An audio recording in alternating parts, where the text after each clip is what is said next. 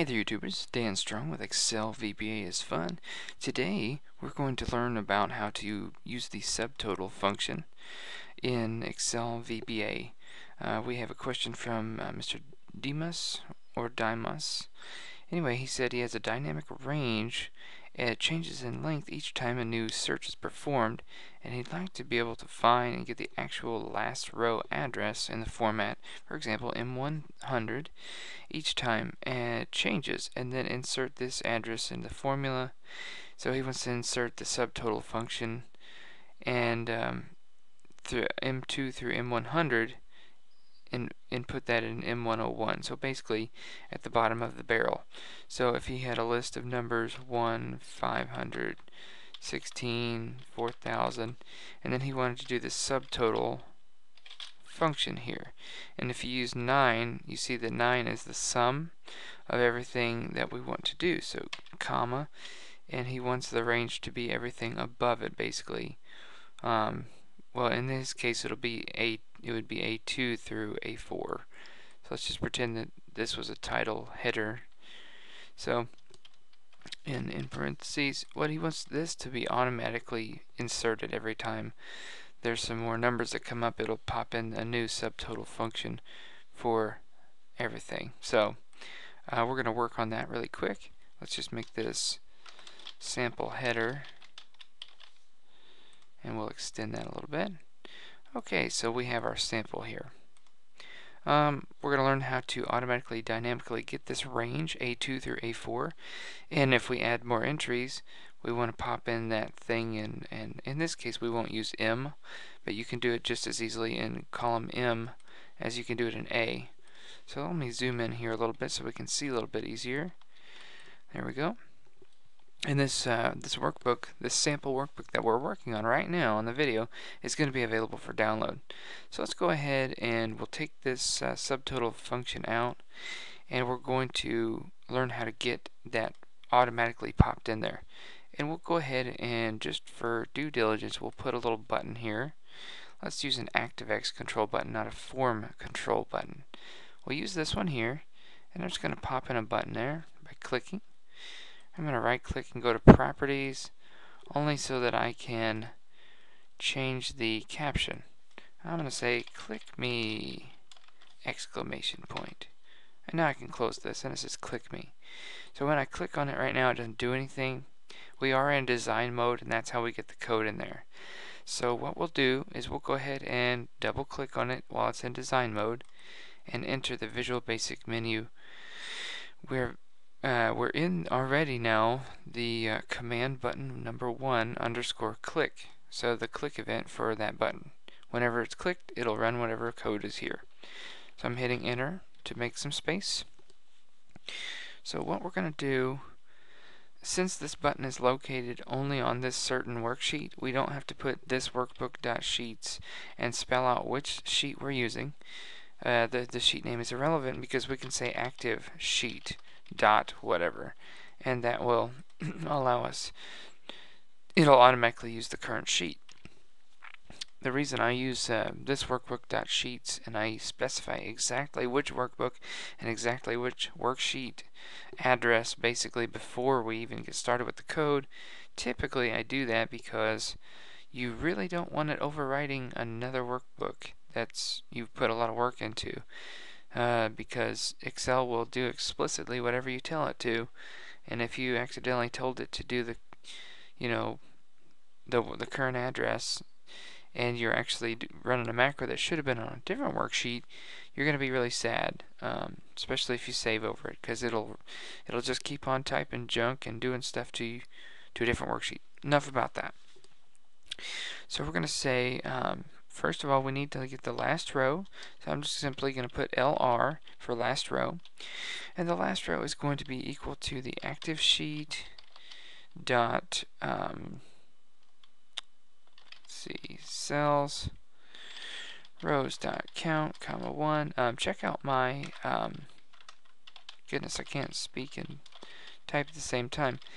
Go ahead and check out my video on getting the last row if you want an explanation on this crazy jumbled mess.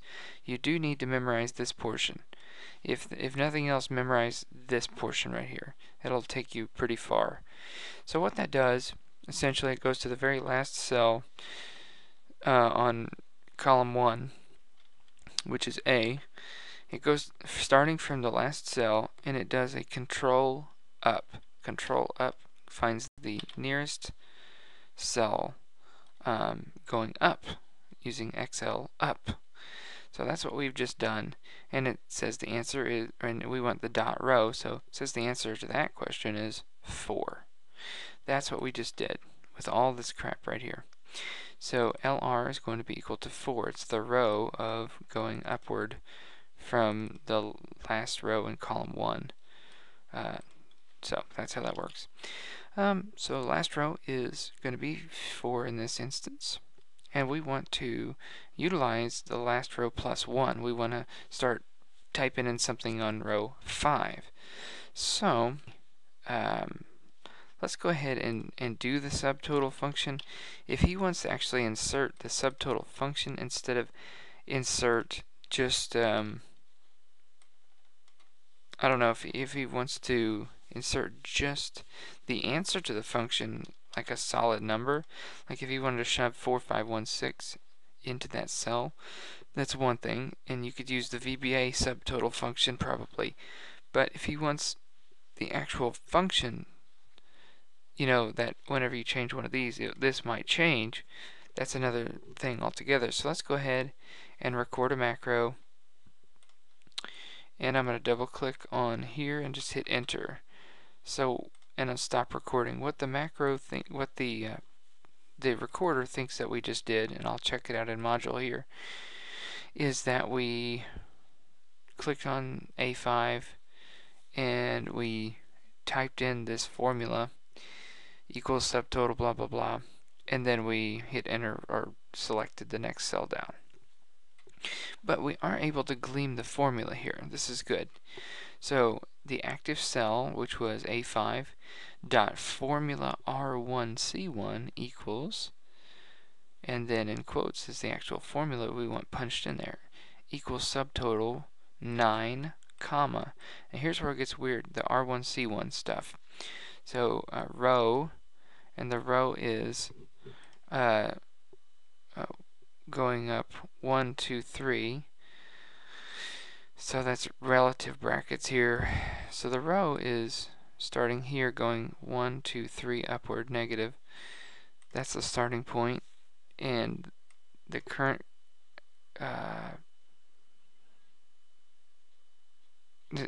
yeah, same column, and then all the way to the row, which is going up only 1 on the current column.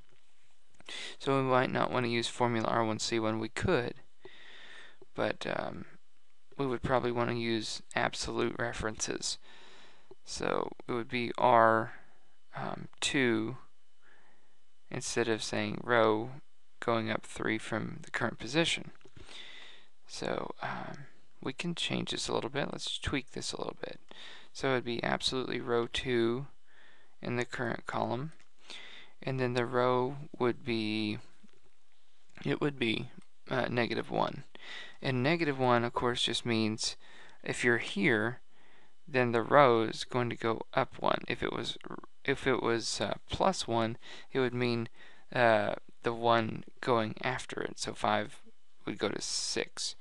So we want basically row 2 in the same column all the way through row, the row right before the current row in the same column. So this actually looks right. So we could do that. Let's go ahead and copy and paste this nice little thing that the recorder gave us. We'll go back to sheet 1's code here, and let's just go ahead and do something like this. Now we're not going to use the active cell because that could be anywhere that we click on. So we'll specify where we want the formula R1C1 blah blah blah to go. But let's just roll with this. We're going to say active sheet dot range. This is the range that we want to shove the formula in. Where is it? We know visually it's A5, right? But how do we tell them that? So the range is going to be put your quotes, A, and do an end quote, because we're going to combine that with whatever the last row number is. And when it takes all that into consideration, it's going to mash up the letter A with whatever the random number it happens to be of the row. So it'll be A5, because 5 will be the answer. Actually, currently it would be 6, but if I take this off here, so let's run our macro one step at a time. I'll put a stop marker here, so whenever I click on my button, it'll take us to the macro, but it'll stop on my stop marker, so I can hit F8 and debug through one step at a time. So debugging now, hit F8. Last row is 4. So, and I already see an error of what I just told you to do, because this doesn't need to be the last row, it needs to be last row plus 1. Basically the next row, not this one, but whoosh, right there on 5. So ActiveSheet.range, A, 4 plus 1 is what? Is 5. So A5 is what we're saying. So in A5, the formula in R1C1 format is equals subtotal 9 using blah blah blah, this location that we already discussed a lot. I'm going to hit F8 and F8 again to finish off the procedure. Let's take a look. So subtotal of A2 through A4. Now, is that what we wanted? Let me click it again. I'm going to take the stop marker off and hit play. So the subtotal function, as you know, doesn't take the actual sum of all these cells. It takes the sum of all the cells that are not a subtotal function. So it's not counting the ones that say subtotal. That's what differentiates subtotal from sum. Sum will keep on adding everything that you've done, and this would be double the number. But with subtotal, it'll keep ignoring other subtotal functions. Subtotal comma 9 is the same as the sum, only it ignores other subtotals. So it's convenient. You click on it, and if you add, some other numbers, and then you click your button, now the subtotal is only including the ones again that are not subtotals. So you can see that that equals out to 4603. So that's pretty much how we do it. And again, if you wanted it in column M, I'm trying to think of, let's see, J is 10, KLM. So column 13 is what you'd put right here. You want to get the, you put column 13 here, and you could put M here to shove that information in column M. So that's how we do that. Again, if you want to download this workbook, please click on my Dropbox link in the video description. God bless.